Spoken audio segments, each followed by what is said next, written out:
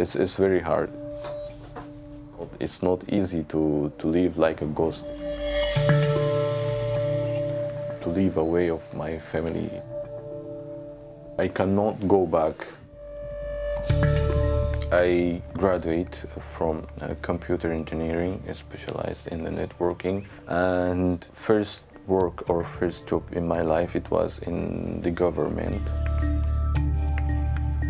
They asked me to doing some spying network, and I refused to do that.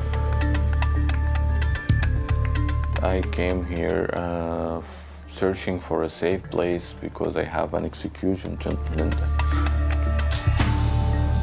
The first day I arrived, welcome, I present myself in the office, and I start the procedure for asylum. I did like 3 interviews, 1 in the office and 2 in the commissariat, and unfortunately I get the negative answer. I was very sure that I can get these papers because I have evidence that convince everyone by my situation. It's like being someone without any name, being homeless. I feel very bad for myself and for the others who are in the same situation. Unfortunately, we are searching for safe, but it's not safe like this.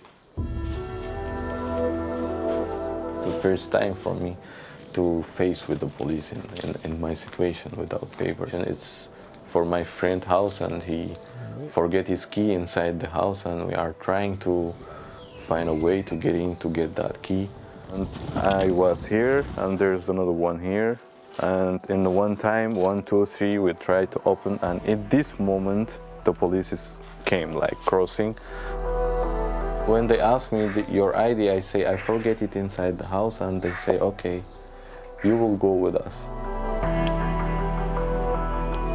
When you feel there's injustice and you're afraid, because in my country, the first arresting, they treat me like an animal. When they took me to the police station and they put me in the jail again, I remember that situation.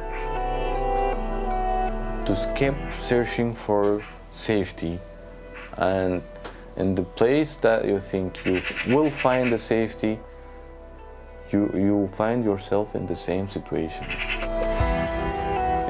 It scared you. You don't know how your future will be. Every time facing jail, every time afraid to face the police. So we can say it's a hidden future in all my life. I cannot do anything to being like a normal person, just normal person.